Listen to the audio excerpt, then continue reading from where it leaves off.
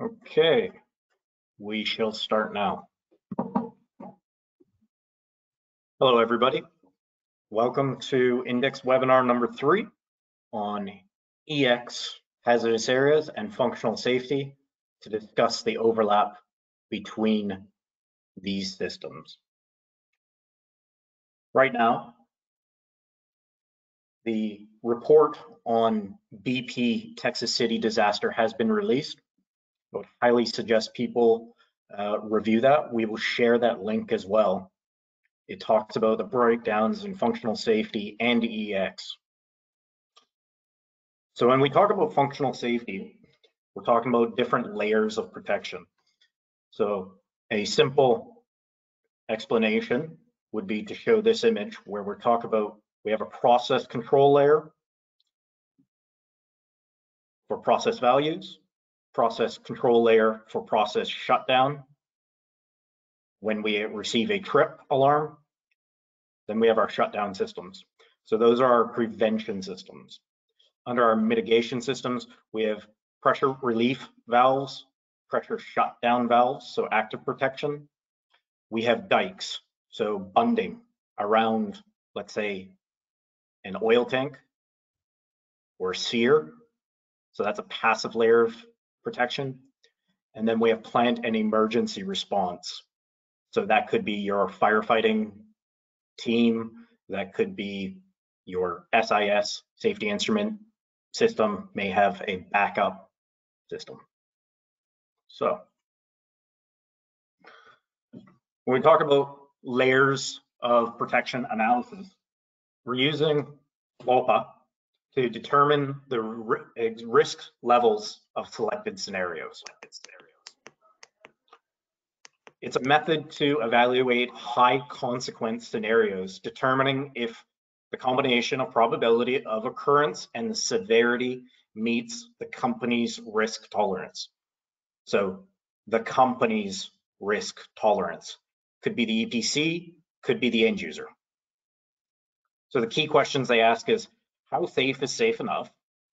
How many independent layers are needed? And how much risk reduction should each layer provide? So when we look at a typical process, we'll have hazards.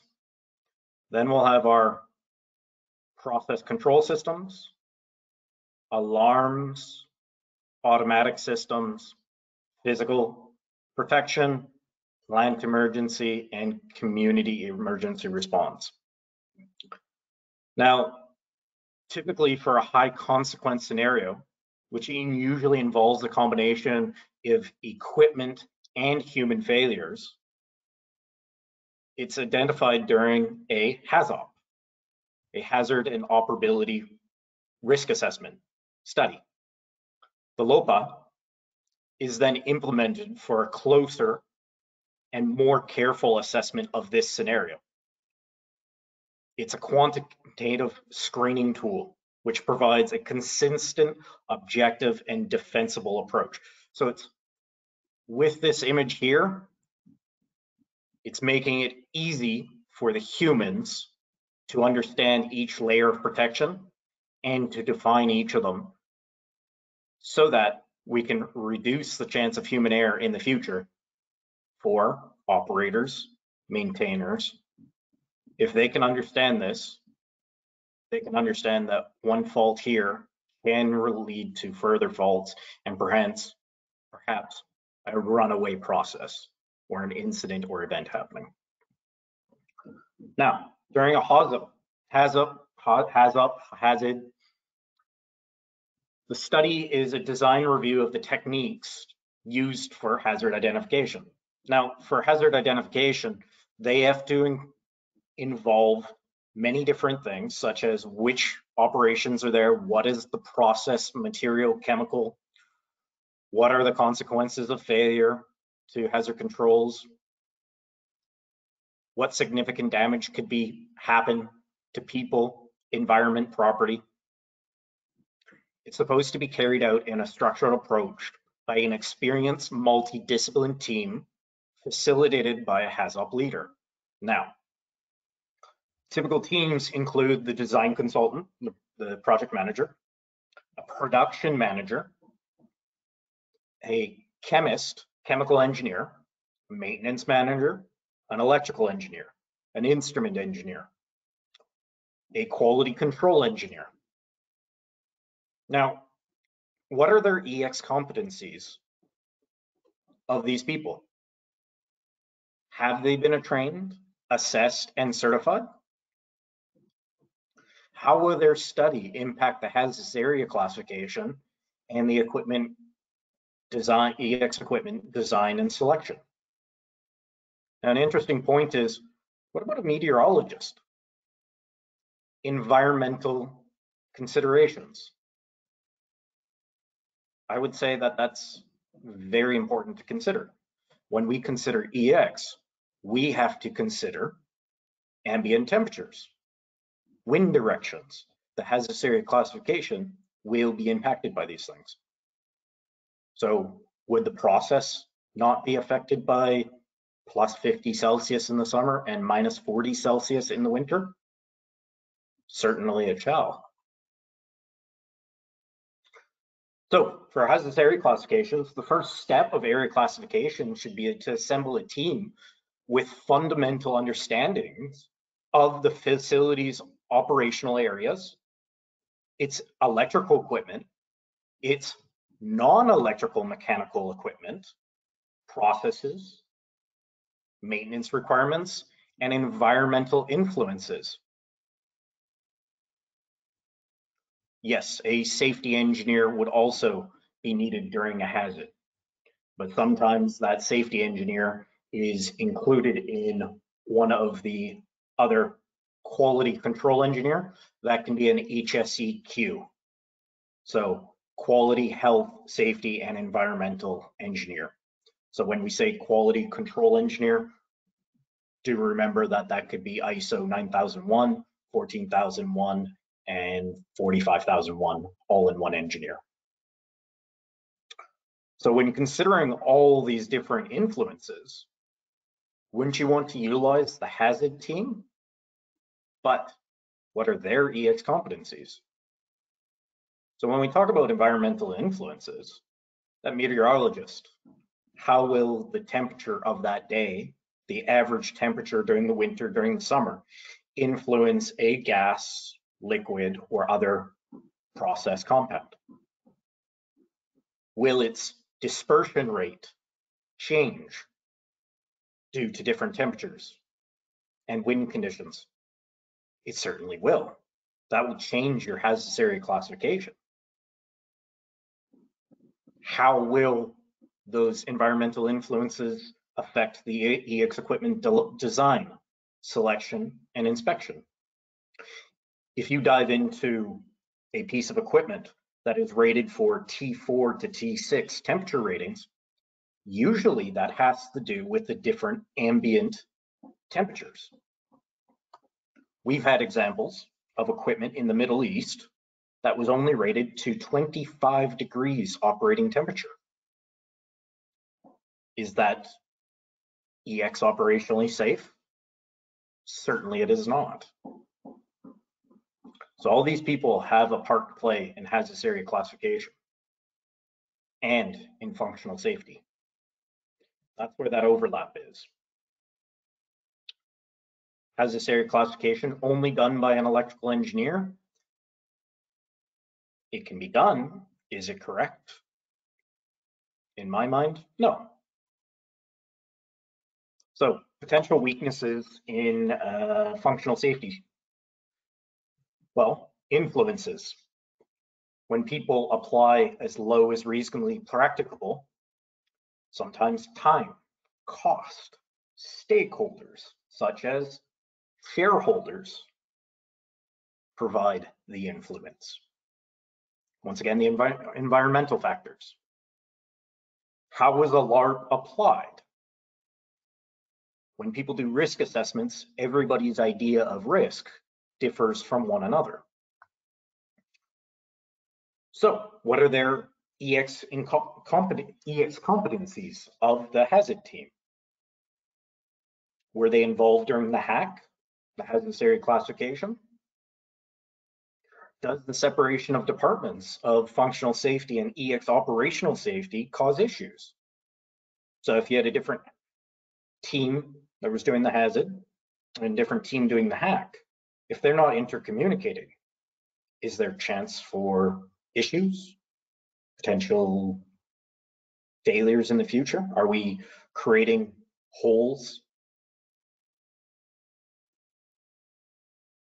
When we talk about misunderstandings of the different functional safety standards, 61508 refers to safety-related systems. Well, 61511 refers to process industry sector. So when we're talking about the risks, when we talk about the Swiss cheese model, what we want to do is avoid the risks, avoid the potential things that can happen by putting controls in place. So we can mitigate, respond to an emergency, mitigate any problems, prevent containment loss, detect gas, so control, and prevent containment. So there's different layers of protection. Now, when we go into the functional safety standards, 61508, which is an umbrella standard, which is generic and sometimes vague,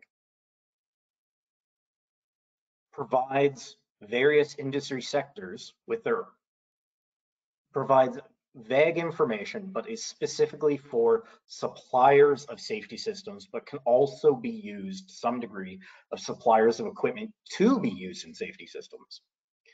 This standard has been applied by some EPCs and end users as the only standard that is needed. Now, process safety, the process industry sector, actually calls for 61511, which is safety instrument systems for the process industry sector, which its language and context is specifically to that industry. It is performance-based rather than prescriptive. The design is based on risk analysis and to provide the required risk reduction. The focus is on the end user's application. If it's a sawmill, it's on that type of process. If it's just on liquid natural gas installation, it's just on that process. Hydrogen, just that process. And specifically on what safety instrument function they are trying to achieve. This does not detail the requirements of embedded software and programming languages, which are found in 61508. So 61508 is for the manufacturers, more so, while 61508 is used on a project for the programming languages and software.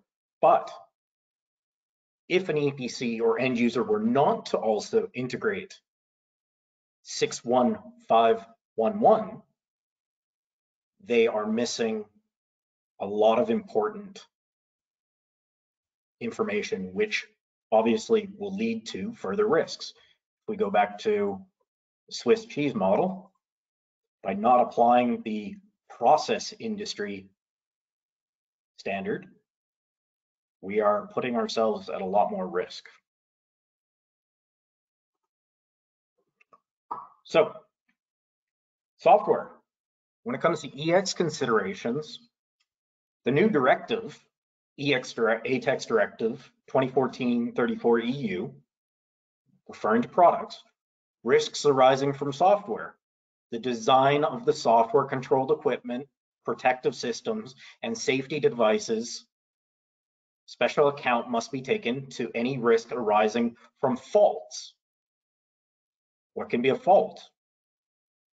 Technician can enter in the wrong information, could upload the wrong file, could change a function. Somebody could hack into the system. So when we're talking about different control systems and individual equipment, field bus, Profibus, digital control systems, PLCs, Internet of Things, more IoT equipment is being created and is starting to be used in process industry. More EX pieces of equipment, which can be controlled wirelessly via Wi-Fi. Now, what safety measures are in place to stop someone from perhaps inducing a fault? When that piece of equipment has a fault induced, can you guarantee its safe operating temperature? Will it EX safe operate as it was designed? We cannot validate that. If changes have been made. So it's a potential source of ignition. So our critical layers involving EX and functional safety. So we have our safety instrument systems, which is our facility integrity, fire and gas detection systems, which are personnel and facility integrity systems, HIPS, high integrity pressure protection systems, and ESD, emergency shutdown systems. So it's broken down in this model to show you that would operate electrically. The instrumentation would operate, followed by mechanical devices, so pressure relief valves. Then we have our inspection programs and our maintenance programs. Now, with all the SIS, instrumentation, and pressure relief devices, shall these operate in hazardous areas? Certainly will. They will be in hazardous areas. Shall they operate during major incidents and events? Yes, that is their function. Does flammable vapors and gases expand beyond their hazardous areas? Certainly. So if this equipment is outside of a hazardous area, does it need to be EX rated? I would say so. If a hazardous event is to happen and there is a release of gas and the gas detectors detect the gas, but they're outside of a hazardous area, but the EX safe operation hasn't been maintained, you now have a potential source of ignition. So your defined hazardous areas during an explosion event, during a source of release, that goes out the window. Now it's a potential hazardous area everywhere. If your equipment is not maintained or is not EX, it could cause further subsequent explosions. So instrumentation is highly important to our industry. It provides indication, measurement, control, shutdown, and plant and personal integrity systems.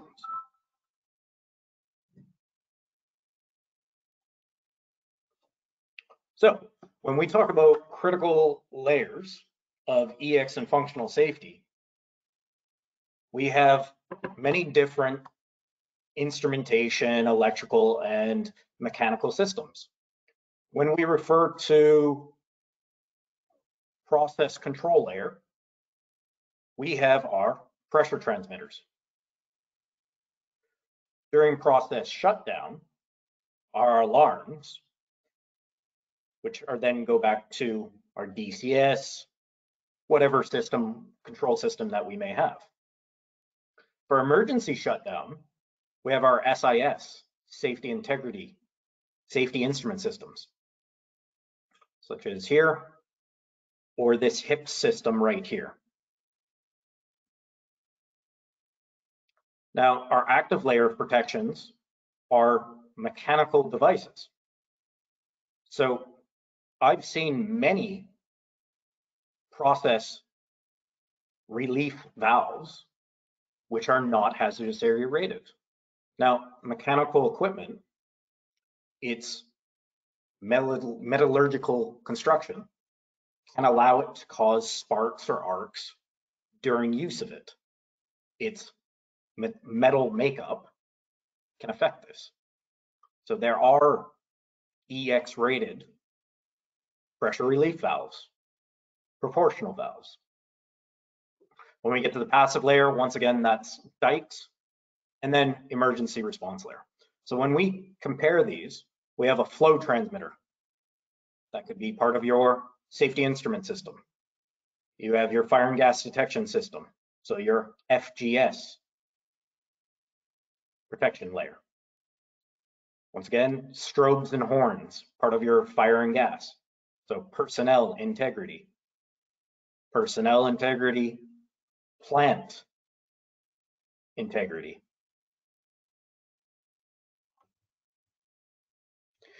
When we talk about SIL and SIF, safety instrument functions, they are designed to minimize the process risk to a tolerable level or LARP. The low is reasonably practicable.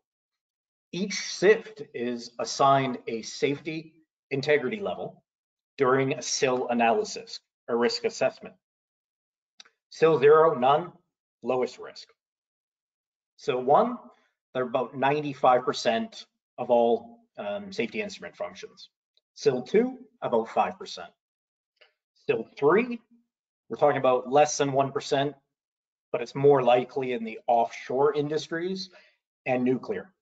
But it is found onshore, such as your HIPs, certain SIS systems. You will find that that is a very critical system. Now, SIL 4, which is your highest risk, is only seen in the nuclear industry. But in the nuclear industry, hydrogen is present in the process. And a new development is hydrogen can be used,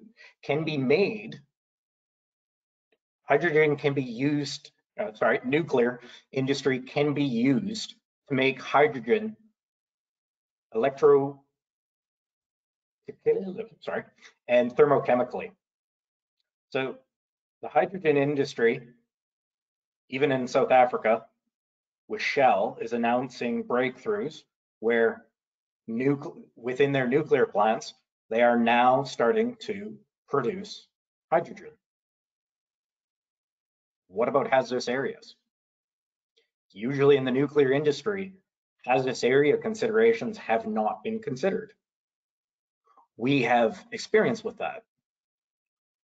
It was not even thought about. It was not even known. So right now I'm going to put out a poll and hopefully I can get you guys to answer. I would love to get a 70% answer rate.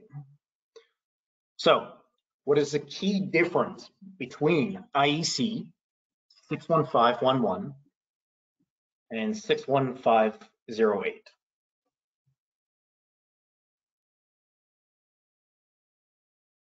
This is a multiple choice question, so you can give many.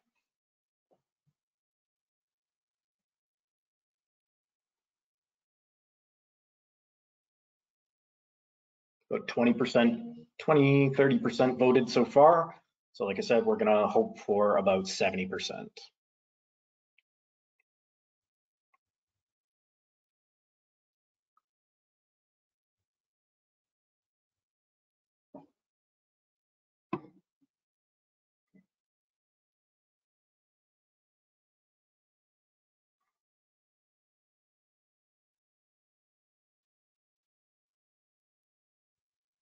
%61% have voted.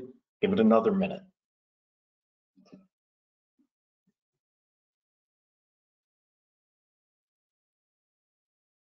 I'll help and go back to the slide about those two.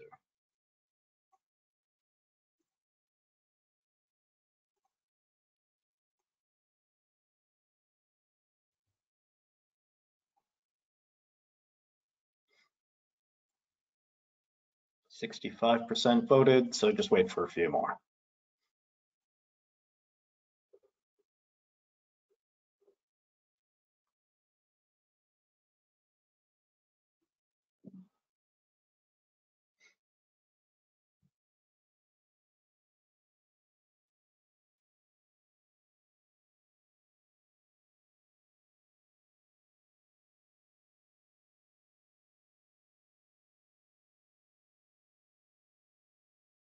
Okay, close the poll and we'll share that.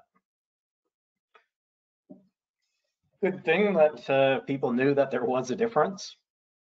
Now, the 80% response for process industry, that is correct.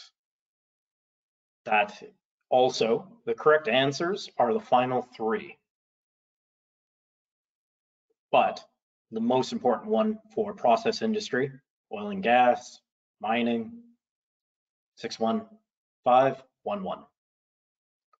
Now, for the 20% that said that 61508 can be applied without further consideration, that is putting the end user at risk. Sometimes the end user may not realize that risk, but it is putting them at risk because that is just a vague generic standard. While 61511 is process industry in language and context. Performance-based rather than prescriptive. Okay.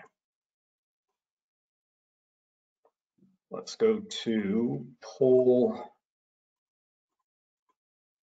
number 2. How can a functional safety team invalidate an EX installation?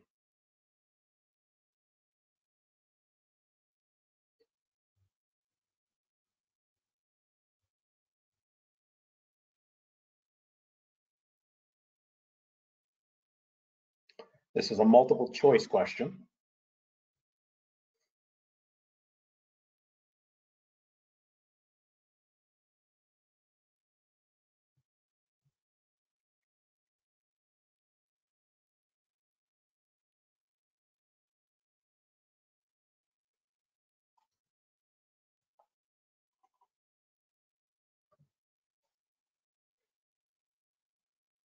%30 have voted so far, so give it another minute.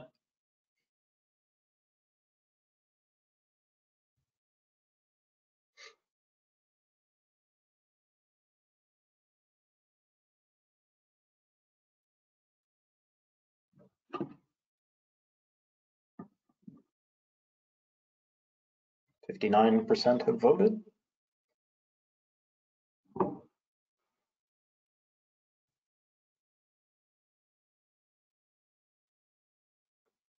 Another 25 seconds.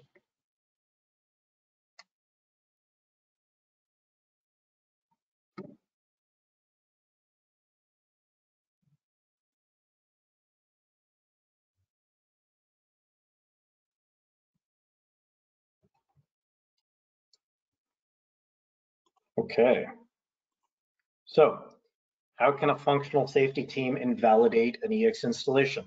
When we talk about a functional safety team, we can be talking about the hazard team at the feed stage of a project, pre-feed. We could be talking about the commissioning team after the initial detailed inspection, or we could be talking about operation. So during operation, they could be doing maintenance, functional maintenance checks. Now, two answers would be the first two. If an instrument is modified by somebody that does not have EX competencies, so by a commissioning technician without EX competencies, they have the potential to invalidate. Yes, the answer can be one or two. They have the potential to invalidate the EX protection technique. Now, they can also change the piece of equipment out if they find that it is not fit for purpose for their function, for the functional safety, but they don't have EX competencies or they do not communicate with the EX responsible person. They can change that piece of equipment out and perhaps it no longer has the correct gas group or temperature rating or not correct for the ambient temperature range found on site. But out of the two, I would say that 2, the second one, is most relevant. Now, saying that they are different systems and have no overlap, when an EX device is inspected, can everybody see me on the webcam?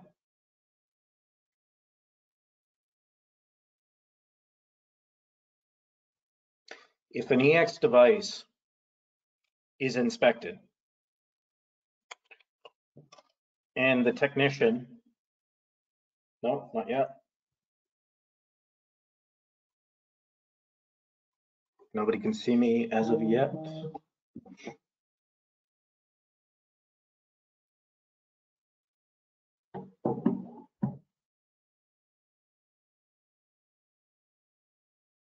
Give it another 10 seconds, it may show up.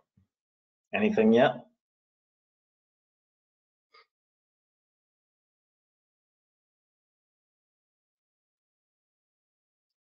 Okay.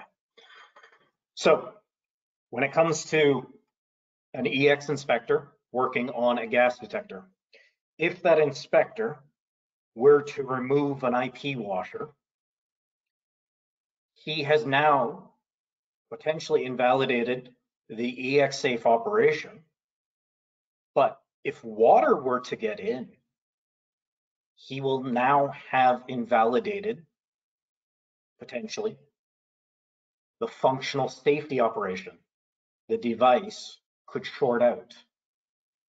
There could be other issues. If water or dust were to get in, it would cause issue. Now, if a commissioning technician were to come along to a gas detector, he has the chance to invalidate the EX safe operation. If he is not aware of not using an IP washer, he leaves it off, he can invalidate the EX safe operation. If he changes the gland, back to the EX technician or inspector, if he were to use a silicon-based grease, that would foul, destroy the gas sensor.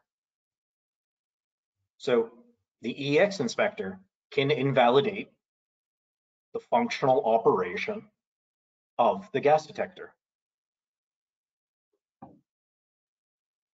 Okay, we'll close the poll now. So when considering this,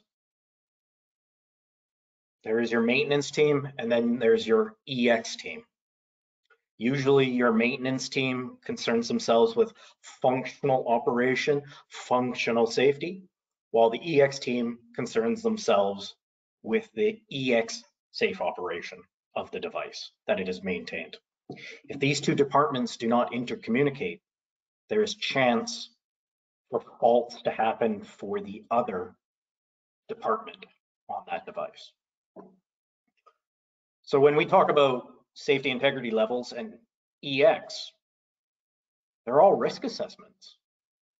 When we compare them, it's not one for one exactly the same, but when you consider zone 2, somebody made a mistake on there, I'm supposed to say zone 2, we're talking about likely for a gas cloud to be present. So level 1, we're saying that the probability of dangerous failure is low. When we consider zone 1, likely that gas can be present. SIL 2, there's a higher probability of dangerous failure. So we need a higher level of safety for that instrumentation. So they are risk analyses. When we talk about hazardous area zoning classification, we have to take into account ventilation, environmental conditions. Those are important during a hazard for figuring out the SIL ratings, for figuring out the safety. Sorry, one sec. For figuring out the required safety integrity levels, and for us to figure out dispersion of the potential hazardous gases and vapors, how they shall disperse, and our potential sources of release, whether they be an emission type that is a secondary, a first, or a continuous source of release. So they're all based on risk assessments. So what's coming in the future? IEC 60079-44, personal competence. Within this standard, they are providing guidance to clarify, define, and assess the definition of competency across regions and differing standards. So NEC for America, EN for Europe, IEC, Voluntary International, ASNZS, Australia, and other ones around the world. Now, within this standard,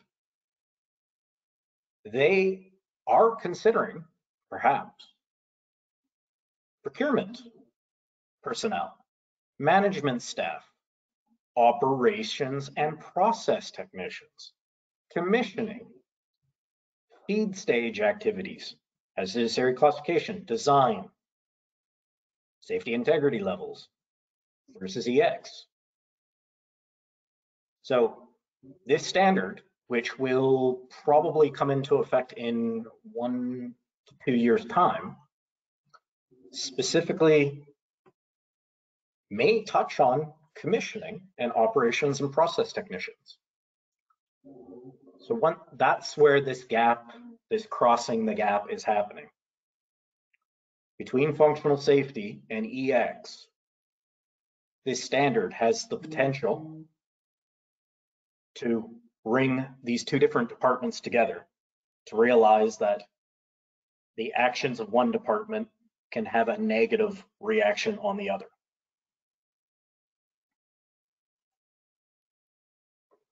So the current approach, we have separate departments and functions. So functional safety, you have design, selection, installation, maintenance. Sorry about the repeatability of inspection. For EX, we have design, selection, inspection, maintenance, repair, overhaul. So these functions are the same, but different, a little bit different industry.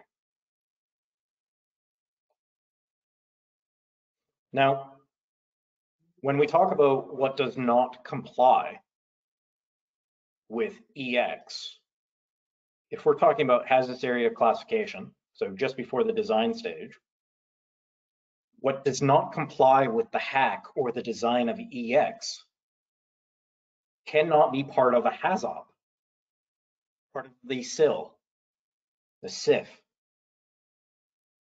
So if the HAZOP team is not part of the hack, the considerations of EX, the considerations of incorrect selection of equipment, not considering environmental factors, can be missed. So the hack can't be considered during a HAZOP. We're defining the layers of protection. But the teams can intercommunicate. If you include the HAZOP team as part of the hack creation, these can be addressed. So does one activity have potential to invalidate the other? Certainly. If an EX technician, like we said, for a gas detector, if he uses a silicone grease, he can invalidate the functional safety of that device. It is meant to detect gas and to report that. If it fails, perhaps it isn't in the software system, maybe it doesn't show as a fault.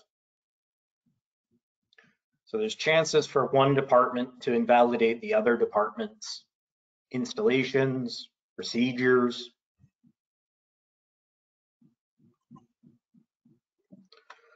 So we're going to open it up to questions now. We want to thank EAC Systems. They are global industrial integration and commissioning specialists. They are the experts in functional safety. We are the specialists in hazardous areas and EX. So if anybody has any questions, please ask and we will attempt to answer all of them. If any of them we can't answer at this time, we will respond by email.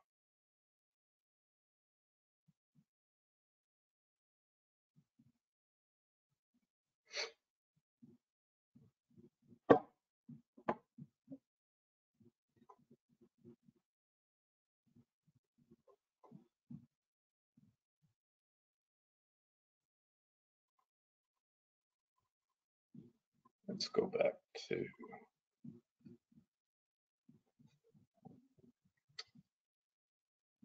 leave it open for another 2 minutes to see if anybody has any questions.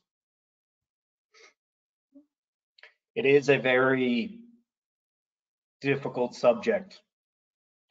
Between those who work in functional safety and those who work in EX, rarely is it talked about between those departments. When we talk about quality departments are usually a function after construction and finishes at mechanical completion.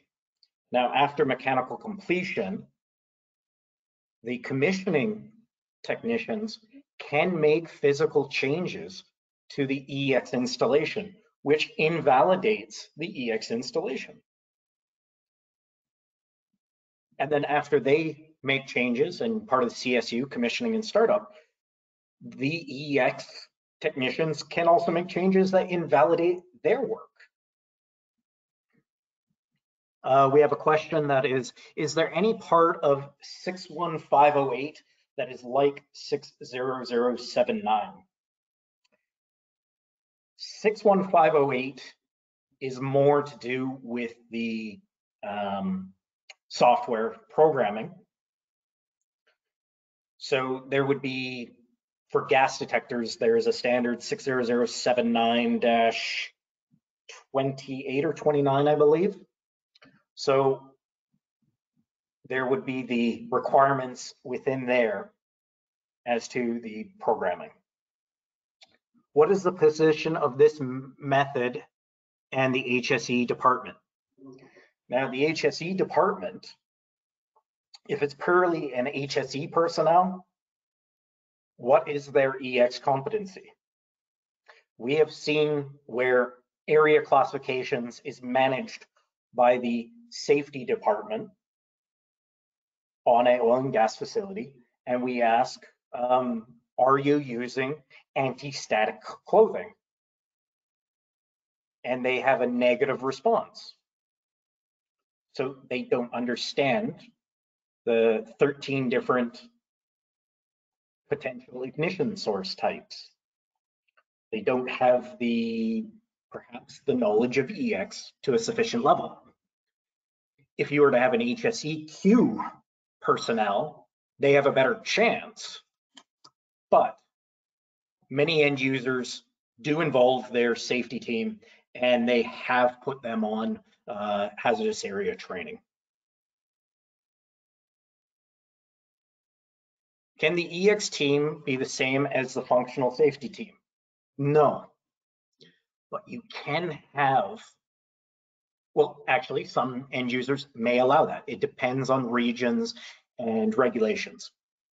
Now, even within EX, we are trying to separate the technician who does rectifications and the inspector. if the inspector does repairs, you are not getting the honest, truthful status of your installation. So you even keep those teams separated. So when it comes to your EX team and your functional safety team, no, you would want to keep them separate, but we don't want siloing. We don't want barriers between each other. There needs to be perhaps competency training on both sides of the fence of each team to understand how they can invalidate each other's work. Software EX considerations.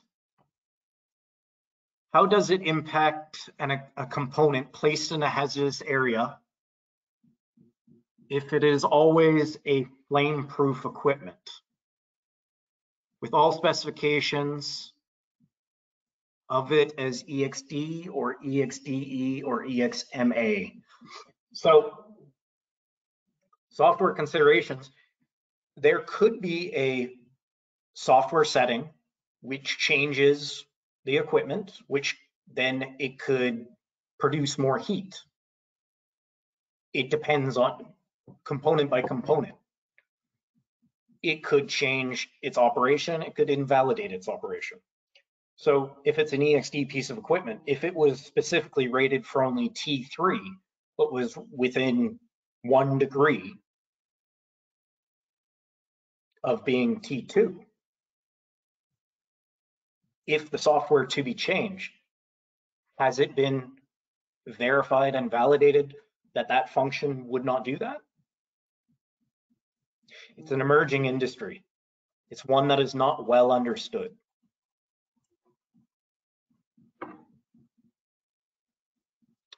So when 60079-44 comes into effect, then all HAZUP teams should comply to have both functional EX competencies. The standard is still under discussion, but it's looking like these other departments, such as commissioning, process, and maintenance personnel, shall have to have some level of EX competency, whether it be low, medium, or high.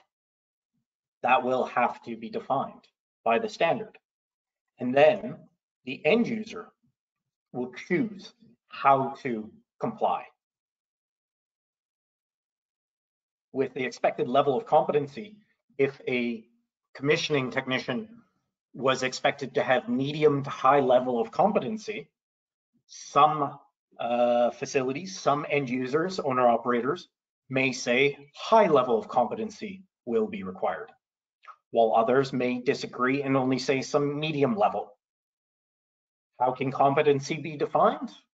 Supervision, a curriculum vitae, in-house competency system, IECEx COPC, COMPEX. There's many different ways to prove it. Some are much better than others and have a better track record, but depending where you are in the world, some things are not possible. Different regulations have different impacts. How do you include your handover dossier, the protection types and/or sill levels? I'd say that'd be pretty easy. If you had the commissioning department's information as to the sill levels, it should be on the data sheets of the instruments. Add another column, put the sill levels in there. I would suggest that the commissioning CSU departments start becoming involved in the EX handover dossier. We are doing a quality activity verifying documentation is as per what was ordered. So quality can actually be embedded. The quality department can be embedded in the construction, the commissioning, the EX team, the operations team. So these functions cross over boundaries. When we do siloing, that's when we have these incidents happen, such as BP, Texas City.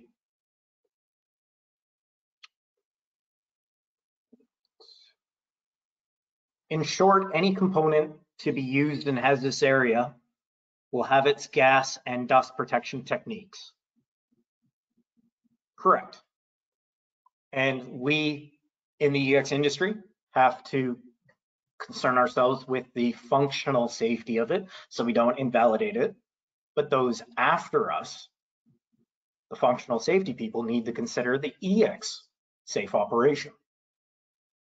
But during design, it's the other way around. The functional safety people have to concern themselves with the hazardous area classification and EX design.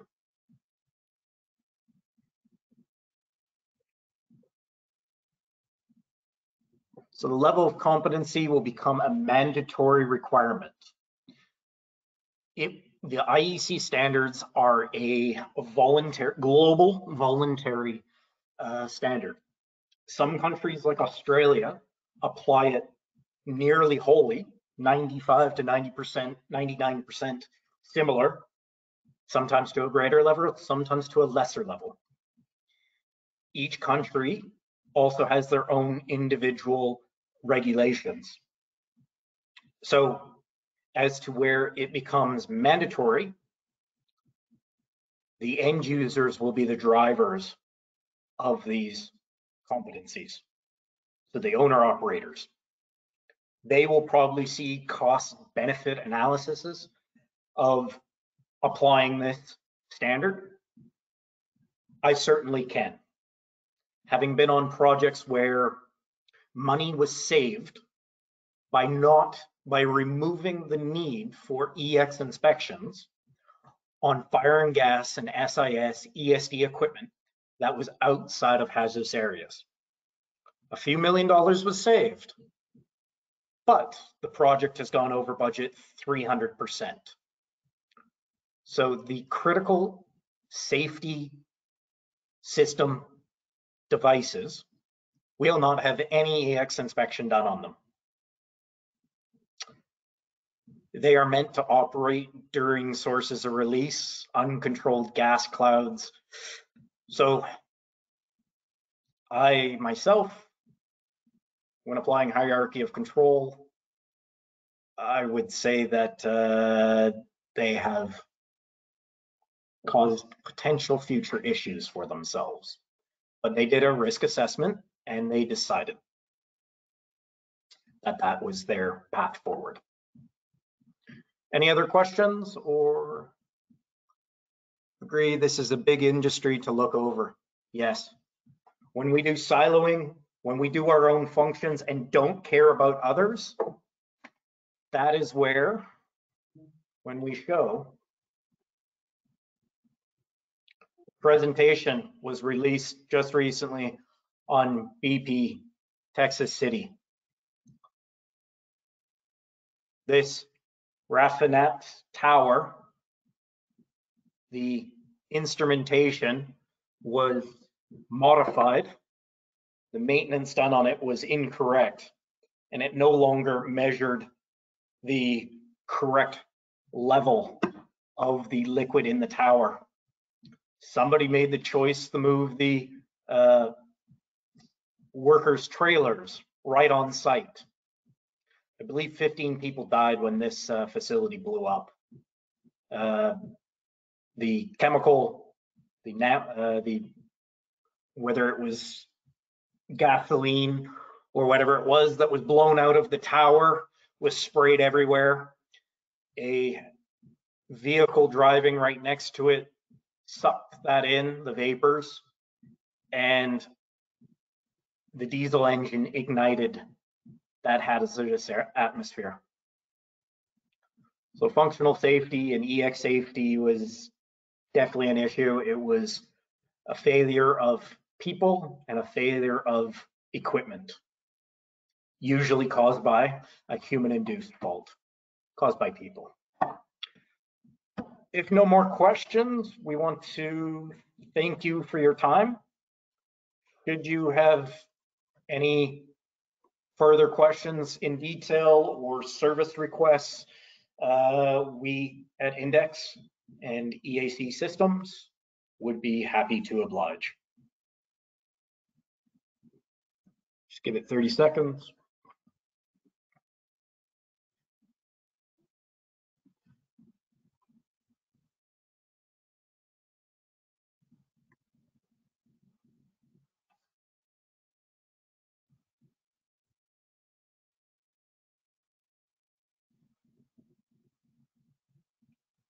Yes, we will share the presentation via email to everybody via a YouTube video for you to watch afterwards.